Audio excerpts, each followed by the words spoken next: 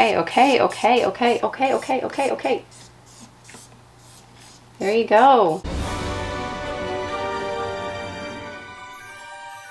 So I want to show you guys my new pets I recently got. I actually got these a few weeks ago. This is a pet that I've been wanting a really long time. My friend actually has a colony of them. He sold me a handful of them. These are actually called Halloween Hissing Cockroaches. And in the spirit of Halloween, I was fortunate enough to get a bunch of these guys.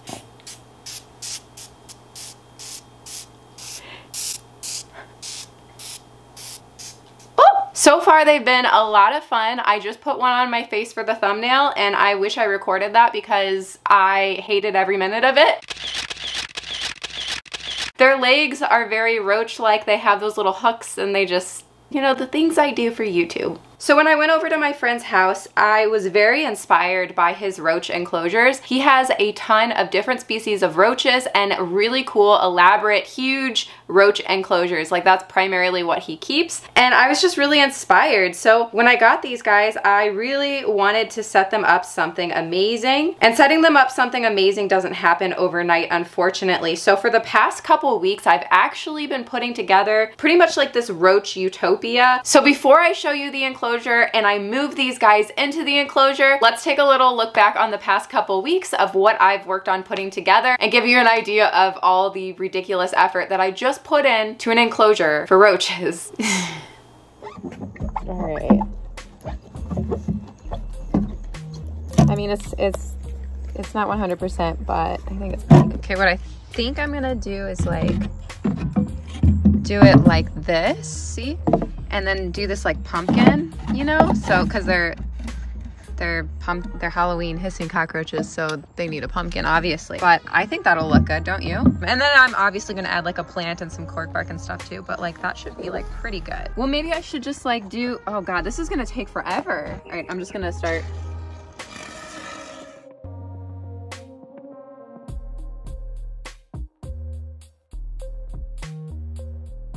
It's nice and messy. Yeah. Okay, and then now I'm gonna put this in and then we will Foam it down. Add it more like this. Yeah. Okay. I think I'm out already. Am I out? No. Oh, okay. You gotta shake it periodically too.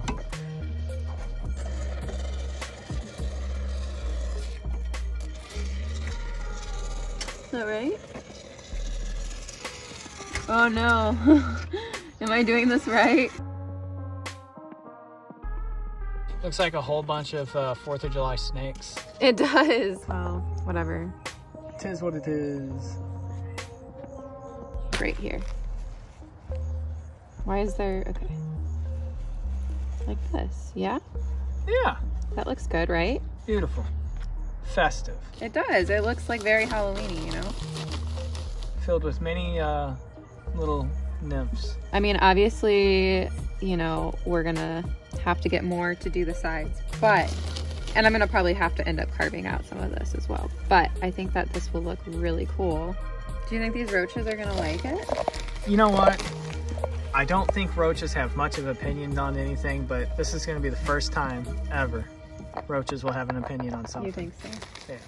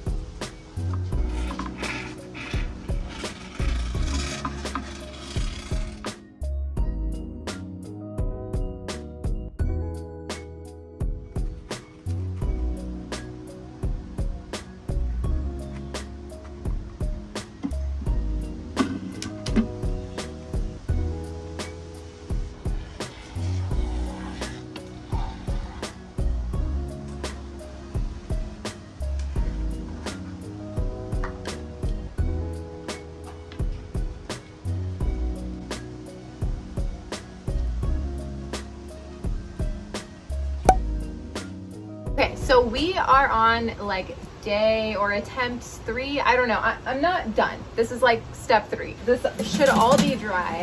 So obviously day 1 we did the background, and then a couple days later I did this side, and then I did this side right after that. So I'm pretty happy with how it is, except unfortunately like a lot of the dirt didn't stick on this side, and also I kind of cut it a little close. Like I feel like the door can't shut as good, and also there's some foam that is like at the top that would keep the screen top from fitting correctly. So I'm gonna carve away some of it. The only issue that I really have that I'm running into doing that is removing like the top layer, which has the dirt stuck in it, and I feel like it looks ugly without the dirt stuck in it, so that kind of sucks. So I'm gonna cut it down and then I guess try to figure out how to make it less ugly. I'd really like to get the roaches in this by like tomorrow and finish this video, because it's been taking forever obviously, but I don't know, I don't want it to be, you know, ugly. After putting all this effort into it, I want to be really happy with how the enclosure turns out completely. So I'm not really gonna settle. Like if something's bothering me, then I'm just gonna keep working on it until I'm happy with it. So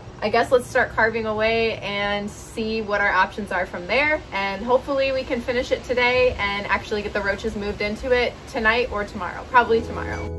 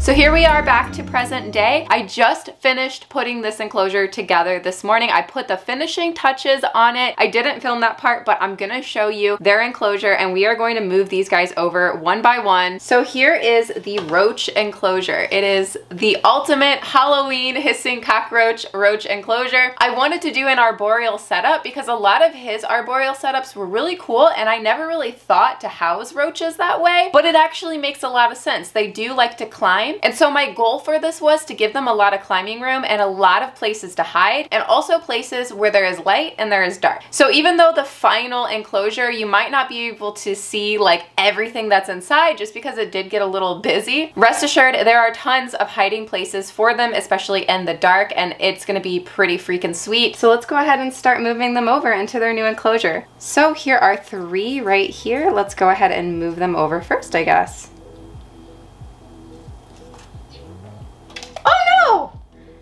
You guys are supposed to go in the enclosure, not under it. I know.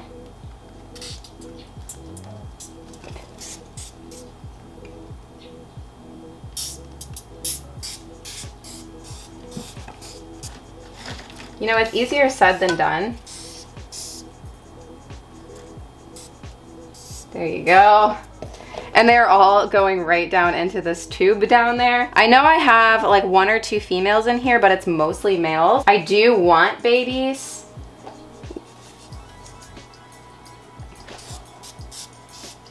Oh.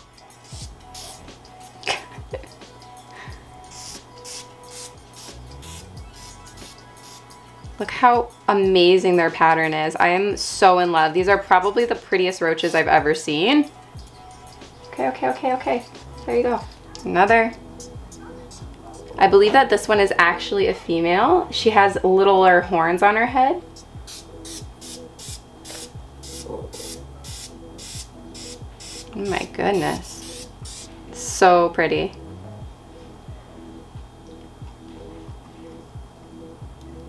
All right, so I think there's actually just one more. I'm gonna go through the substrate to make sure.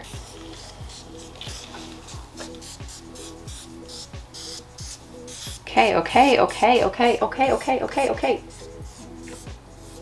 There you go. Okay, I believe that's it.